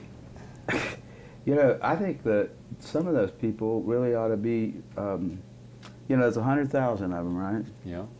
There's probably about half of those people are just too dumb to know what they've done. The other half of them have just been too dishonest. They have not the heart or the reason or the testicles to say, you know what, we screwed up really bad. And I think we've got too many scientists anyhow. We might just take those guys out, Alamogordo, and drop another bomb out there. Just get rid of them. I think that we're going to do that to, you know, the guy that killed 200 people in Oklahoma. He was an idiot, you know, misguided, but powerful. He could make bombs. These guys are the same way. They're idiots, misguided, and they're powerful, and they have been killing people right and left. And the people they hadn't killed, they think of all the suffering and misery they've caused. Just the fear of AIDS has probably killed about 1,000 people, just the fear. You know, it doesn't make you feel good to think you might be getting a fatal disease all the time and worrying about it every morning. Say, is this cold the beginning? Is this flu the beginning of AIDS? You know, a lot of people with HIV are always worried. Every time they get any little disease, they're worried, sick about it, and some of them probably end up dying just because of their worrying about it. You know, I mean, worries, it's not one of those things. Bone pointing. It's what? Bone pointing. Bone pointing, yes. It's sort of like bone pointing. Yeah, the Aboriginal quality of pointing a bone and condemning someone, and that allows them to go out and die. There's things that I can see there, but I just don't know how to talk about it. If you look at them long enough, you say there's a lot of interesting stuff there. And that's probably the way atoms look somehow like that. And they go down infinitesimally in structure. You don't get down to any shiny little balls anywhere. And just all the things that we really started with when we started trying to decide what matter was made out of turn out to not make sense in light of what we find out using those assumptions going in, you know. You come up with something like a neutrino. Well, that's a cool little particle, isn't it? No mass, but angular momentum. Carrying the angular momentum of an electron. Well, that's a really sort of interesting idea, isn't it? So we don't know anything. And it's like not unlike, I mean, we're only here because we learned how to eat, not because we had slide rules, you know. We're here because we know how to eat and mate, and maybe bring up our young to where they can do that. And that's not, you know, it's shocking to me that we know anything. I mean, that we can build a jet plane that can usually fly is an amazing. It's got to do with we cooperate. We have written language, and I mean, none of us could do that. Actually, I couldn't even make a book. You know, by myself, I couldn't make a damn Coke can if I had to. I don't know all the things you need to know. None of us is very smart, really. We don't know anything much. I know a few things, and you know a few things, and all of us together, you know, it's a miracle that we're here. And I don't think it's the weak anthropic principle kind of thing operating either. I didn't go for that. I think it's stuff that we just, you know, it's way beyond our comprehension. That's why religion is a thing that people do continually seek out. Some people somewhere inside of you know that it's a lot weirder than that. You know, it's stranger. I think some British guy said, life, the universe is not only stranger than we imagine, but stranger than we can imagine. And I think that sort of, you know, that is something that struck me a long time ago as being, yeah, we're pretty arrogant to think that just by learning how to copulate and eat and raise our kids, that we're going to learn about the inner workings of the entire universe. And when we run out of information, we just come up with something like the primary, the way you start in cosmology, you say, well, if you can't see it, it's like everything you can see. Right? If it's the whole universe must be homogeneous, because if it weren't, we wouldn't be able to talk about it here in this classroom, right? That was lame the first time I heard that. And I said, wow, that's right, because you couldn't talk about the whole universe, since 99% of it's invisible to you. So you have to assume that the same laws apply everywhere. If they don't, then you can't even make up a theory about it, right? It doesn't matter that it's not testable at all. I have my own cosmology published in Nature, by the way. That was funny as hell. When I was a second-year graduate student, I published a paper called The Cosmological Significance of Time Reversal in Maddox's magazine. And he took it. And I wasn't a cosmologist or even an astrophysicist. I'd read Scientific American a little bit, taken some acid, had some dreams about how things were, wrote myself a paper and got it published. Suddenly I was writing, I was saying the Big Bang Theory is not right, and the steady state theory is not either. This is a good idea right here, what about it? Published it. When I sent PCR, no thanks. They rejected it. Nature rejected the PCR paper that I wrote, and so did Science.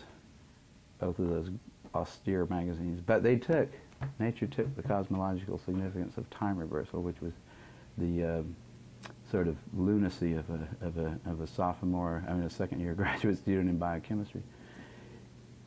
When that happened, that was my first real shock about science. I said, there's nobody minding the store, There aren't any wise old men up there. How could this happen? How could they let me publish this theory in Nature? It's not like in some backwater journal. Nature. A lot of the professors in the department said, what in the hell is this? One of our graduate students just put his own paper in Nature, and it's not even about biochemistry? It caused it's weird what that did to my career at Berkeley. People said, well, he's weird, but AIDS is a lot of people think of it as a conspiracy by some group or something like that. But it's just something that happened.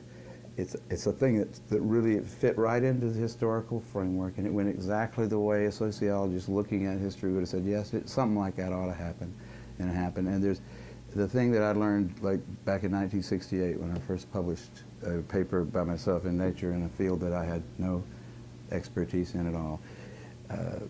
There are no old wise men up there at the top of science, which I really did until '68. I would have thought, if you try to publish a dumb paper in a journal like Nature, it won't get published.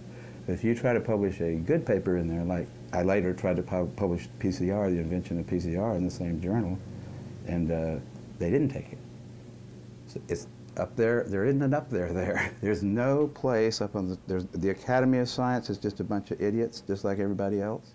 The editors of journals, austere journals even, they're just busy with their little lives and stuff. There are no old wise men up on the top making sure that we don't do something really dumb.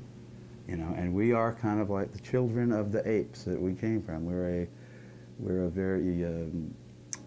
naive, and none of us even knows how to make his own shirts, And we don't really individually amount to a whole lot. We have a pretty neat thing going here, and I like it, but you can't think that there's really some council of elders or something watching, and there certainly is not some austere body of people that are not self-interested, that are really looking at medical science and making sure that everything works, or that nothing really dumb happens.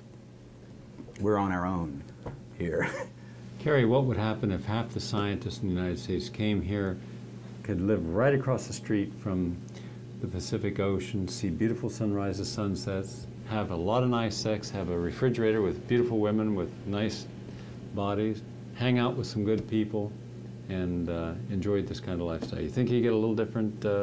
Would they be different? Would they be different? No, I think people are gonna, we're really bound to remain human. Human is what we are, and human is, we have foibles, right? our warranty runs out probably when we're about 35, for one thing. You know, we're old, wise men. We're not involved in evolution because they didn't exist. I mean, there weren't any people over 35 probably until at least 100,000 years ago, when people started carrying things around that they could bash animals with and stuff like that. So I mean, old, wise men are kind of a new development. Old, wise women are a new development. We're very, so, and I think that humans will always just be, you know, we have to think of ourselves as a bunch of kids. I mean, I think there was a real, you know, somewhere back in there when we came out of the trees and hit the ground, there was a neoteny kind of an event where we stopped growing up. We were babies of the apes that got old enough, we got capable of reproduction. You know what I mean? That something had to happen there to keep us, to make that transition. And if we look around and think of ourselves as kids, you know, just a bunch of kids, then I think we see much better who we are than if we think of ourselves as being, you know, mature. I always think of myself as a kid. I roller skate, and I play, you know, and I love little kids to play with, and I don't ever think of myself as mature at all. And I think that that's a better way of looking at humans than that as they start looking older that they somehow get wiser, because it's not my experience. They do. Kary Mullis, fun talking with you. Well, it was a pleasure talking with you. Let's go get something to eat.